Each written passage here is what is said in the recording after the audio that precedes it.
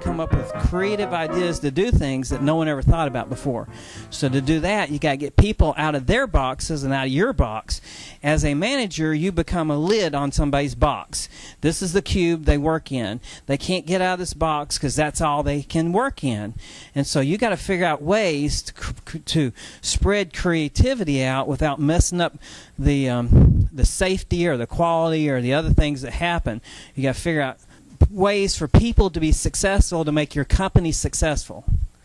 Does that make sense? And as a manager, that's the hardest thing to do because it takes risk. If somebody makes a mistake, it makes them more important to your company because they've seen mistakes. Remember that situational leadership?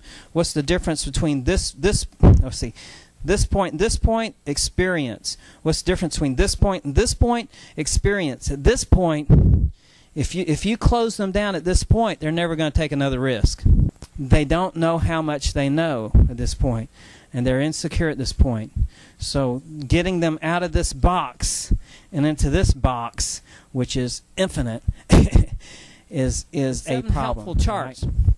When I look at these charts, I see something very simple and something very overly simple in some cases. I like them a lot. They're very important, but you got to think about who Deming was talking to. He was talking to the management and how to bring the people into the decision-making process. And these charts help you make that decision-making process. But he's talking about uneducated people, right? Usually at that time, 6th grade education maybe, or high school education. Very few of them had college educations on the working line within manufacturing companies. So if you can use these same techniques and explode them to all the other tools that are out there, there are 1,000 tools out there. Some of them are really good. And pick and choose, not just these tools. Those tools are great for that audience, but you have other tools too, right? But flowcharts, I'm going to use this as an example. Deming had, your book talks about flowcharts and talks about a way to use flowcharts. I'm going to change that to a great degree. I'm going to say flowcharts are very important. Why would you use a flowchart? What's in your head, your mental model, is different than what's in your mental model, and that's different what's in your mental model, different what's your mental model, and we all have the same job title, right? So we can all have the same job title and do 16 different things, and there's only, 12 of us. So first thing you do is you put it down on paper, what's in your mind. And you look at everybody and you say, this may be what I think's going on. This is what you think is going on. This is what you think's going on.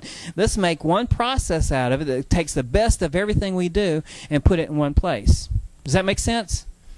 All right, so now what I did was I took some techniques that are the first time I ever saw this, we actually did it. I mean, we didn't even know anybody else was doing it. So I'm not sure it existed.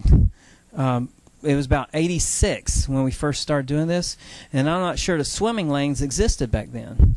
I'm not sure the numbering system existed back then. It was very simple flowcharts. If you look at this group here, if you look at flowcharts now, they call those swimming lanes. There's different groups of people swimming their own lane. That's what it means. But, for example, the customer swims in this lane, client organization swims in that lane. This is actually an example of training at NASA. Okay, so let's see, employee organizational development department swims in this lane. They're the trainers and all the HR people. The vendors swim this lane, and the purchasing swims in that lane. So get the gist of it.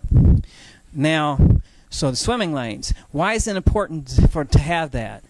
Because it adds a little information. It makes it a little easier to see, well, who does this work? And it helps you to see how you fit together. And if you're missing somebody, you can add them to the list. And so that's one thing. Another thing you might notice is this: everything I'm going to show you fits on one page. So it's not spread across the room. It's all designed to fit on one page at a time, because if you print it out, you're going to print out, one page at a time of a notebook sheet of paper and put it in a notebook and all kinds of things. So we try to fit everything on one page. Different tasks have different WBS type numbering system. WBS work breakdown structure talks about deliverables. We're talking about tasks, so it's kind of a work breakdown structure type situation. But what we're doing is we're looking at this numbering system. Now, why do you need a unique identifier for each task? Right, a relational database. In a relational database, you have a whole bunch of files that have some kind of relational field, and that relational field will connect to all those files, and that's how you bring them all together. So if it's about you, it might be your social security number. If the phone company's using it, it might be a phone number with addresses and other things and location and problems they're having. But they use the same number to say, oh, it connects to all this information floating around out there. That's a relational database. If you're going to do a flow chart, can you put all the information you need in one box? You just put a title in one box. It may be editing. If this is the first edit, second edit, third edit, fourth edit, it may still be titled editing. Okay? So editing with different numbers mean at different places in the process of creating your documents. So that's the numbering system. Now look at this number, 3005.1. What does the 3 represent? There's a 5. There's a 2. What does the first number represent? Exactly. So just by the number, I can tell you who's responsible. Does that make sense? The last number is the same for all of these, and it just happens to be phase 1. What does last number mean? What phase? Yeah, it makes sense. But the whole point is, just by the numbering system, I'll tell you what phase it's in. Right? This phase happens to be analyzed needs. Now, this number is 5, 10, 20, 30, 50. There's a 40. So what does that number mean? Just a counter, right? And so over here there's a 10, and over here's a 10, but the number's different because it has the first number different, right? So I don't want to just number to millions. I want to number them all differently, and I can tell about where in the chart it all fits. If you give me a 50, I know it comes after a 10. So there's some kind of logic to it, right? So the numbering system is very important. And if I write a letter and I say we're having a problem, we need to replace this supply assessment tool, and the number is 2.010.1, and it's in a letter. I know by going back to my different documents what it is that we're trying to replace, right? So there's some kind of records management there. Okay, if you look at the next page, there's actually a different color for the page. You don't have to use color, but you have color available, so use it. So a different color for the page. Different phases and different pages use different colors on each page.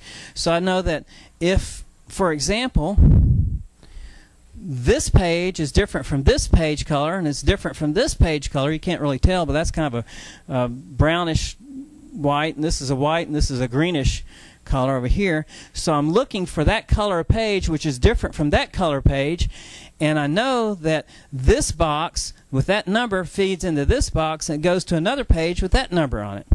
So it kind of gives me an idea so I can look at it and see what comes after that, what comes before this.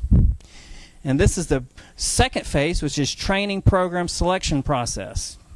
First we analyze needs, now we have the training program selection. Now who's the vendor who's going to do the training? Okay, on this page is different color again, right? Here's something else to think of. Time goes that way. So now I can put a time scale on it if I wanted to. Say this all happens within week, this is the next week, and that's the next week, and so on and so on. Okay, or I can put a date on it if it's cyclical. Okay, another page. Notice different colors for the different groupings. Don't have to do it, but these all are related to records meeting dates and schedules and all kinds of things. So that's all related to records management. And this one's related to vendors, and this one's related to registration. But it gives us some ideas, right? Okay, and then the last page. But the thing about that whole thing was not a special software you used. It was PowerPoint. I could have clicked on any of those boxes and moved them anywhere, and just it's all done in PowerPoint. You don't need to be an expert in Visio. You just need to know how to draw pictures.